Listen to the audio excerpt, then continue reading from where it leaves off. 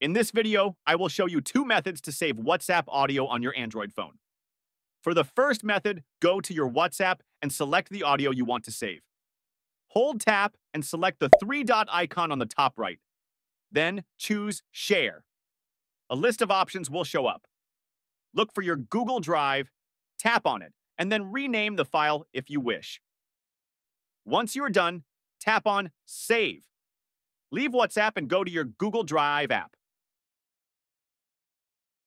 Tap on the three-dot icon of the audio file and choose Download.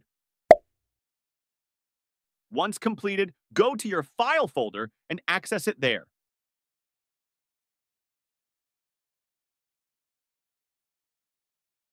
The second method is to go to your chat menu and select the three-dot icon on the top right and access the Settings option.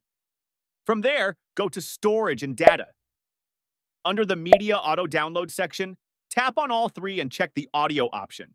Tap on OK to apply it when using mobile data, Wi-Fi, and roaming data.